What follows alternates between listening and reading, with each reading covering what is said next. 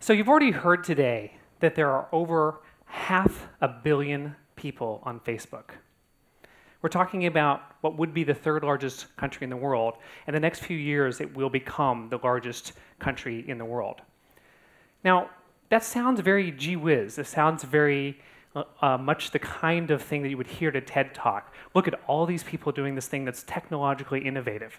And we're interested in trying to figure out how this might be producing the next wave. Well, I'm going to try and think about this in a somewhat different way.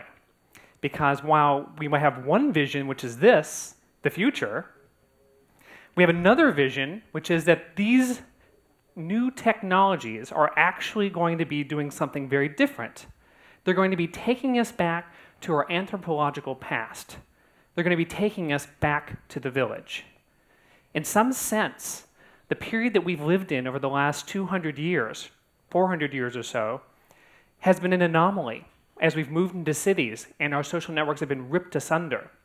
And this new innovation in technology, I think, is actually going to take us back to a state of living that is much more like what we are designed to be as human beings. Now, to fully understand what I'm talking about, when I'm talking about going back to the village, what I needed to do is I needed to put you guys in a frame of mind where you understood what a social network is. And so each of you today had conversations. And how many of you reported on your conversations? Raise your hand really high. Yes, and that's exactly what I will report, is that we had about 80% of you who are attending today tell us who you had conversations with. Well, each one of these conversations, we can think of them in isolation. And in fact, social scientists typically do start by thinking of these influences between a pair of people. But it's not just one conversation that happened in the room today. It's actually many conversations that happened. And so when we think about those conversations, in addition to the fact that we had hundreds of them going on at each of the breaks and some in between, those conversations were also interconnected. So that when you had a conversation with one person, it spurred an idea in them that they then carried to the next person that they had a conversation with. And so what we really get a sense of is that to fully understand how these ideas mix, we need to understand how we as a village form a social network. Now, in my work with Nicholas Christakis, we have studied real-world social networks, not the kind online, but real social networks, your friends, your neighbors, your spouses, your siblings. And the place where we have started to do this the most is in this wonderful study that took place in Framingham, Massachusetts. We followed 5,000 people over 32 years and had the good fortune of discovering that in administrative records that there was detailed social network information about real, close, face-to-face contacts over that whole period of time. And the very first thing that we studied was obesity. We took those people, not this woman in particular, but we took those people, those 5,000 people, and we put them into these diagrams where each of the circles is a person and each line represents a relationship. And what we did is we then colored the circles according to whether or not people were obese or not. And when we did that, we started to do some statistical analysis to see to what extent the network could tell us something that we didn't know about obesity before. And this is what we found. We found that if you were connected to somebody who was obese, it increased your likelihood of being obese by about 40%. If you were connected to someone who was connected to someone, the friend of a friend, if that person was obese, it increased your likelihood of being obese by about 20%. And if your friend's friend's friend was obese, it increased the likelihood that you would be obese by about 10%. In other words, here was some information that in the network we have these clusters that are formed by us choosing to be with people who are similar to us and also influencing others so that they become similar to us. And it's these structures that we started to see not just when we looked at the state of obesity, but we also saw it when we looked at a study of smoking. If you quit smoking, your friends were likely to quit, and their friends were likely to quit, and their friends were likely to quit. We also looked at drinking behavior. We found that people who abstain tend to help their friends to abstain, who help their friends to abstain, and people who drink heavily, unfortunately, help their friends to drink heavily, who then in turn help their friends to drink heavily. We also looked at emotional states. And so in this map, we actually color people according to whether or not they report feeling happy or sad. And so in this case, the yellow nodes are happy. The blue nodes are, can you guess? Sad, that's right. So it's very counterintuitive coloring. But we find here, once again, that if your friend's friend's friend is happy, then I can do better than chance at predicting whether or not you'll be happy. And we find some limited evidence that at least some of this is the result of a spreading process. That when you feel happier, it spreads through the network up to 3 degrees of separation. So we started to get this picture that these clusters extend out to 3 degrees of separation. But why? Why 3? Why not 7? Why not 2? Well, one of the things that we started to observe was that we needed to have more information in an experimental context to make sure that these clusters weren't just driven by the fact that people might choose to be friends with people who are similar to them. So we studied an experiment in the laboratory where people were randomly exposed to other people who were more or less generous in a giving game. People were given a certain amount of money, and they were given the opportunity to give as much money as they wanted away to a group cause, or they could keep all the money for themselves. And the people who were exposed to people who were more generous were in turn more generous in the future when they played with a different group of people. And this effect spread over the course of the experiment as people got assigned to new groups, you'll never guess it, up to 3 degrees of separation. And in fact, when Eleni gave more to Lucas, that meant Lucas gave more to Erica, Erica gave more to Jay, and Jay gave more to Brecken. This cascade yielded a matching grant-like property in the network. Every dollar given in the first round yielded an additional $3 in giving over the course of the entire experiment. And so we really think that there's something here that is with us. It's something essential. It's something about being human, that we influence people and are influenced by them at these indirect levels, at people greater than 1 degree of separation away. So we started to look in the anthropological literature for explanations for this, and we came upon this lovely paper by Robin Dunbar. He actually was very interested in human group size. And he thought to himself, well, maybe we can figure out what natural human group size ought to be by looking at our non-human primate cousins. And so he took all of the brains of the set of primates that he could find and measured the weight of their neocortex relative to the rest of the brain, and he compared that to the average group size. And what he found was a nice straight line. A nice, you don't get lines that fit this well usually in social science or in the anthropological sciences. And so they did something very clever. We know about how much of the human brain is devoted to the frontal cortex, and he just looked along the x-axis and extrapolated up the y-axis, and he gets the number 150. And this is now known as Dunbar's number. And the reason why this is important for our story about social networks is because the average person in survey after survey, when you ask them to name their close friends and family members, they'll tell you they have about 5 or so close people that they're in contact with. These are their direct connections. Well, 5 times 5 times 5 is 125.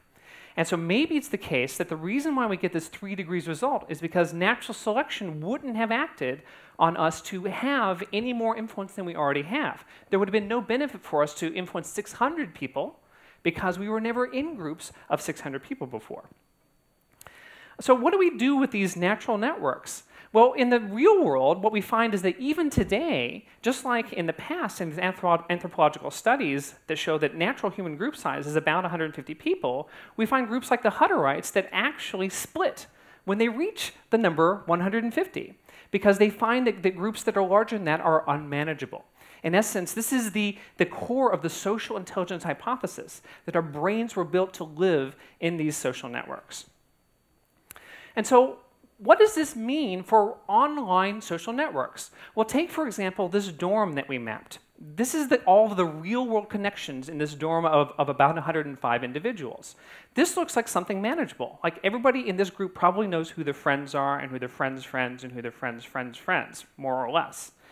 And now let's layer on Facebook. on Facebook today, we have 140 friends on average.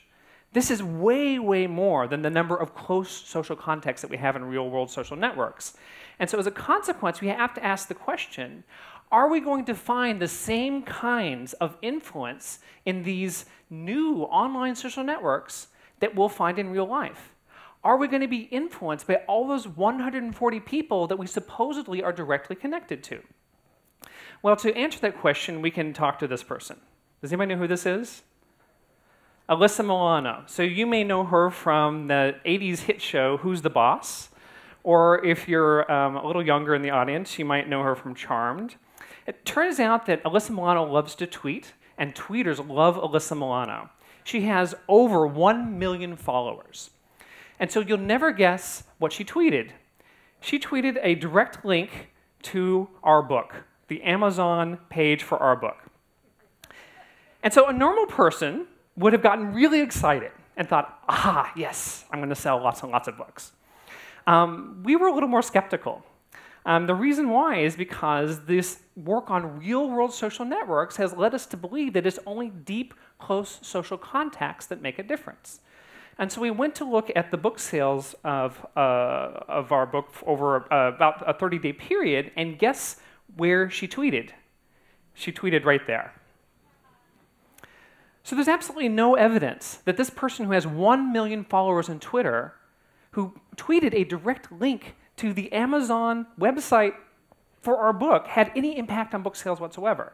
This is not scientific study. This is anecdotal, but it illustrates the point that these online networks aren't necessarily as powerful as these real-world social networks.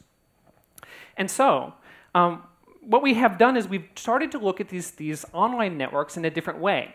What we've tried to do is we've tried to look at Facebook, for example, not at all the friends, but look at the people who upload and tag a picture of other people on Facebook.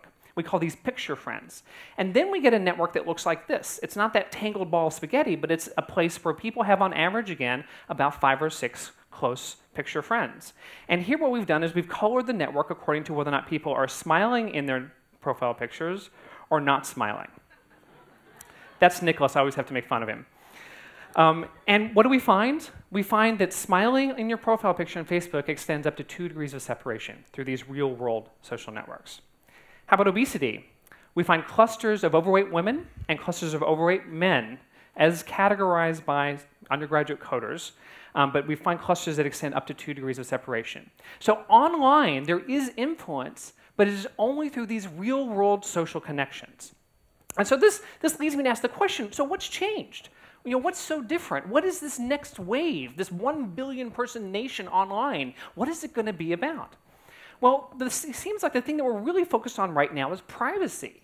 So all of a sudden, you used to be able to go down the bar and have a good time, and now you find this on your Facebook status page.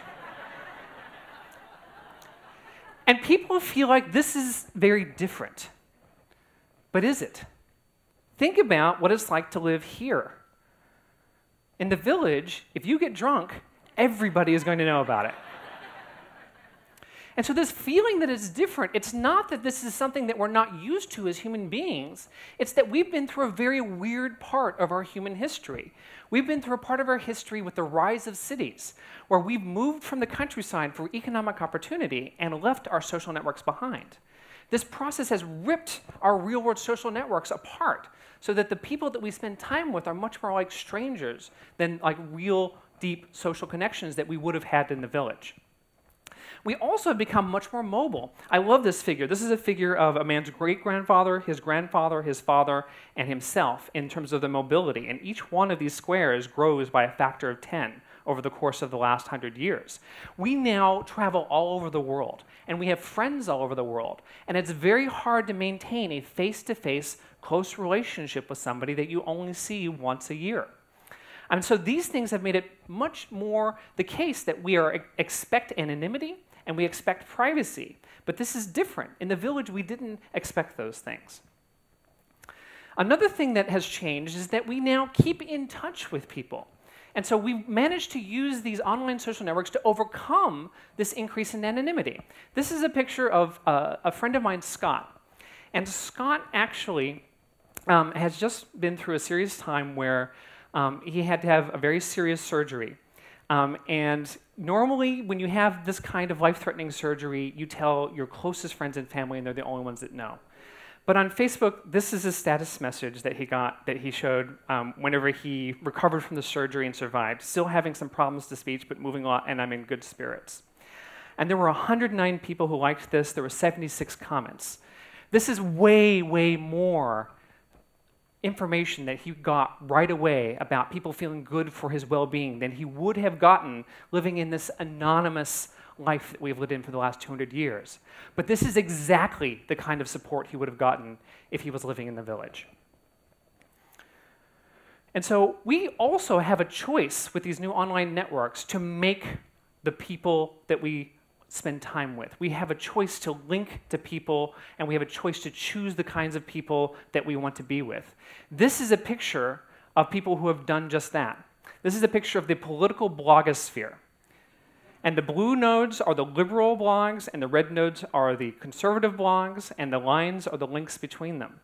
And you can see that what has become of the internet is that you have a huge conservative cluster and a huge liberal cluster, and no one is talking across ways. And this is very dangerous. This is helping to contribute to polarization. And this is why it's so important for us to do things like TED. Because I want you to take a look, first of all, at our online community. We mapped the Twitter network before you guys even came here today and looked at all the people who were following somebody else who gave us their Twitter address. And we also today had you all fill out information about interesting conversations that you had today, and this is a picture of that network. And it's very hard to make this out, but I'll tell you a couple of really interesting things about this. First of all, there's no correlation in gender in these conversations. In other words, men were just as likely to talk to women as they were to men. And this is unusual. We usually find that there's people grouping according to type. Women talk to women, men talk to men. We also see very little correlation in the kinds of interests people have. And so I have up here listed all the different things that people said they were interested in about this particular TED conference. Community, ecology, invention and discovery, and those things were not correlated either. In fact, you guys seem to be an ideal community in the sense that you were striving to reach across barriers. You're striving to create a community that was not based on what you already knew, but based on what you wanted to discover. And so I want to take with you from this lesson about social networks that we now, in the online world, have the power to create new real-world networks. We have the power to create new communities. We have the power to go back to the village. And by going back to the village, I think they will all come to realize that the next wave is you. Thank you very much.